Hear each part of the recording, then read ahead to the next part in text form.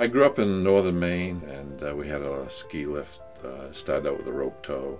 Every time you went, you had to take a new pair of mittens with you because you'd wear out a pair of mittens. But then a couple of years after that, they got a T-bar, which was pretty good. So it turned out to be a pretty good place to go skiing. I think it's a Maine tradition. Winter lasts for 6 or 7 months. You have to find something to do in the wintertime, otherwise you're going to go stir crazy. And so I think that being outside, getting to be on the mountain in the snow, you're not sitting inside looking at it, you're actually out there, you're experiencing it, you're out in nature. You know, there's something bigger beyond yourself that you can experience and be a part of. And I think that's something that draws a lot of people into skiing.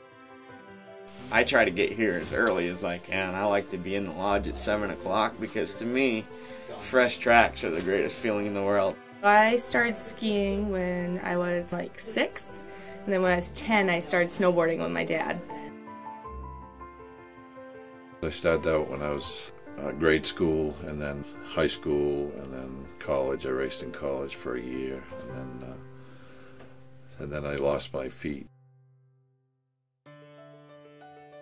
I used to ride a motorcycle, and it's almost like that, and that's what actually put me in my chair, so it's the next best thing to getting back on that.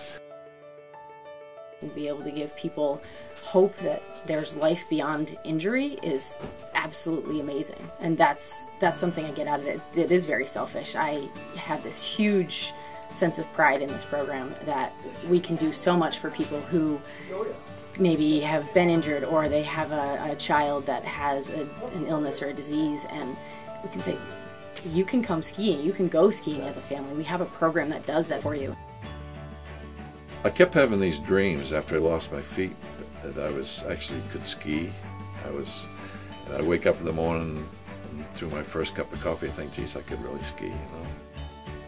If you teach somebody to ski who thought that they were going to be bound by a disability or something, it gives you a sense of being free and being able to do something that you never thought you could do. It adds something to your life that might not have been there otherwise, and it's a wonderful thing.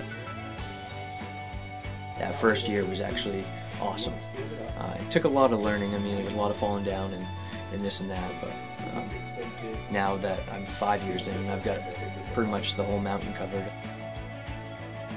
I love seeing people smile and really enjoy what they're doing and being outdoors. So that's a passion of mine, is being outdoors, and I wanted to share that. I wanted everybody to be able to experience that. Being able to see people outside and be active and really enjoy what they're doing, and the community that we have here has just made it amazing. Amazing experience. It may look different, but people that are in wheelchairs can get out and do as many things as they used to. It's a new skill. It's something that you can challenge yourself with, and it's not necessarily about your disease or your disability. It's about you internally. What can you do? How can you push yourself? We're here to support people, but we're only going to push them as far as they want to go. I lost both feet in '95, so I gradually took back my life. You know, I took back hunting, I took back fishing, and then skiing was the final piece. And it's all because of Maine Adaptive Sports and Recreation. It's a life-changing organization. Truly, it changed my life, got me off the couch, got me active again. Probably saved my life.